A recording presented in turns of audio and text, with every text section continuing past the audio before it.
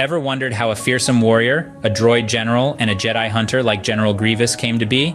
How did a mere mortal from the planet of Kaylee become the multi-limbed, coughing harbinger of doom we know from the Star Wars universe? Well, sit back, relax, and allow me to guide you through the riveting tale of General Grievous.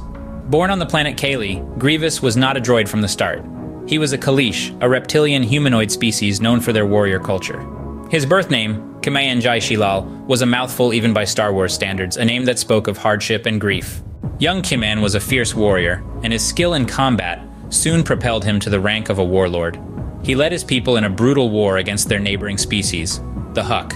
The Huk, however, had powerful allies in the Galactic Republic, who intervened and crippled the Kaleesh economy, plunging them into despair. In the face of such adversity, Kimayan's spirit did not break. Instead, he swore vengeance against the Republic. This caught the attention of the secretive and influential group known as the Intergalactic Banking Clan. Seeing potential in his rage and skill, they offered him an opportunity, a chance to become something greater, something more powerful. They transformed Kimayan into General Grievous, a cyborg with enhanced physical capabilities, a terrifying visage, and a relentless drive for revenge. His transformation wasn't without cost, though. The procedures left him with a chronic cough, a small price to pay for the power he gained.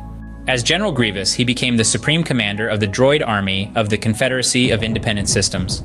He was trained in the Jedi arts by the Sith Lord Count Dooku himself, a fact that made him a formidable Jedi hunter. His collection of lightsabers, trophies from his fallen opponents, was a testament to his prowess and a chilling reminder of his hatred for the Jedi. Throughout the Clone Wars, General Grievous was a nightmare for the Republic and the Jedi. His tactical acumen and skill in combat made him a formidable adversary.